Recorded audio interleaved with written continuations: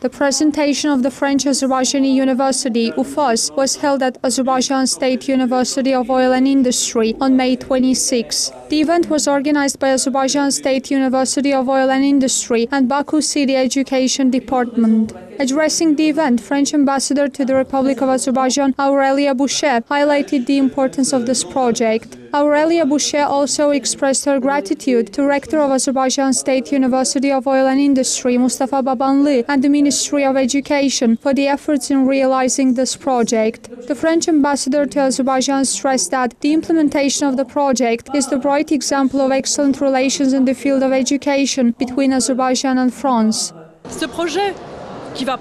This project serves the interests of Azerbaijani students. Azerbaijani students will be able to receive a diploma of the French university, and the education meets the world standards. I think that this project, this university, also serves the interests of Azerbaijan, and it will make a contribution to the diversification of Azerbaijan's economy.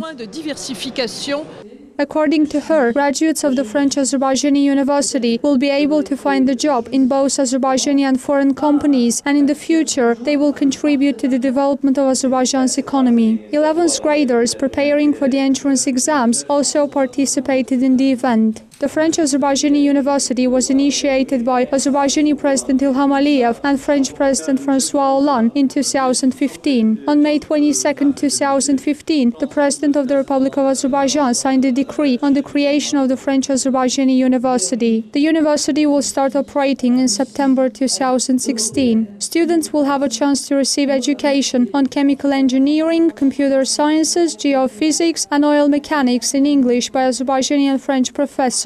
Graduates of this university will also get 2 diplomas. Rana Gaeva, Elvin Haji Aliyev, CBC.